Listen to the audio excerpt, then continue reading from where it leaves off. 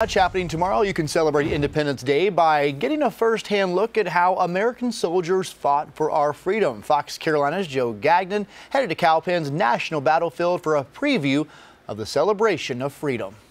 Hey guys, the celebration of America's independence didn't just happen yesterday on July 4th. It's going down tomorrow too at the Cowpens National Battlefield, and it's going to start with a blast.